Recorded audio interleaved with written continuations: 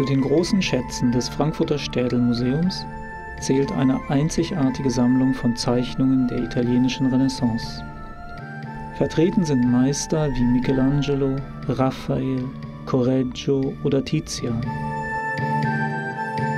Aber auch Werke anonymer Meister des 15. Jahrhunderts und weniger bekannter Künstler des 16. Jahrhunderts, wie Giulio Romano, Sebastiano del Piombo oder Federico Zuccari.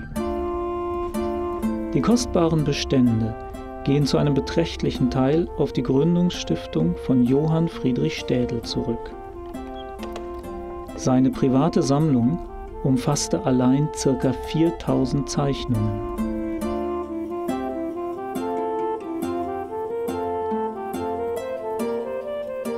In der Mitte des 19. Jahrhunderts erfuhr die Städelsche Sammlung durch den großen Kunstkenner Johann David Passavant eine neue Strukturierung und qualitative Erweiterung zu höchstem Rang.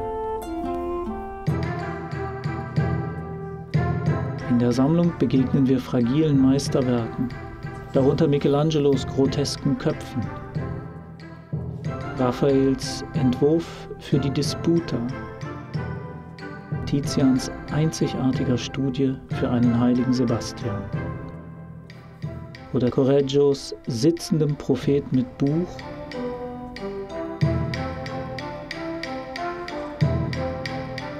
Die kostbaren Blätter der italienischen Zeichenkunst aus der Sammlung des Städel-Museums verdeutlichen nicht nur zeichnerische Eigenheiten der prägenden Meister und die Entwicklung der Ausdrucksformen bestimmter Schulen, sondern veranschaulichen auch die große Vielfalt und die zahlreichen Funktionen und Techniken des Mediums Zeichnung.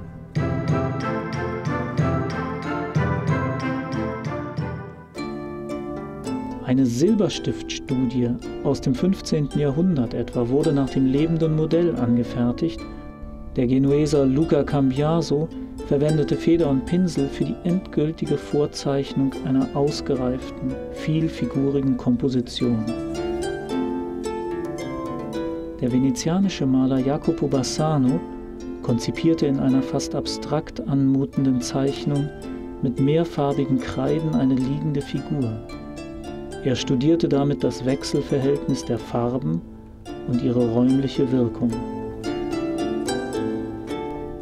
Die Zeichnungen dieser beeindruckenden Epoche bieten den einmaligen Reiz, sich in das Denken großer Künstler der Vergangenheit einfühlen zu können.